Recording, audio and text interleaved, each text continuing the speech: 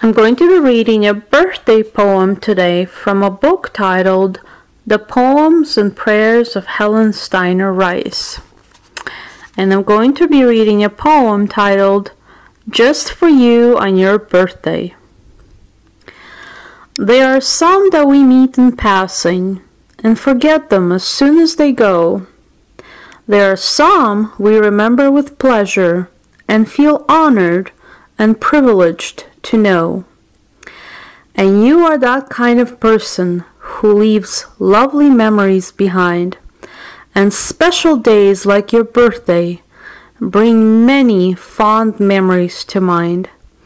And memories are priceless possessions that time can never destroy, for it is in happy remembrance that the heart finds its greatest joy.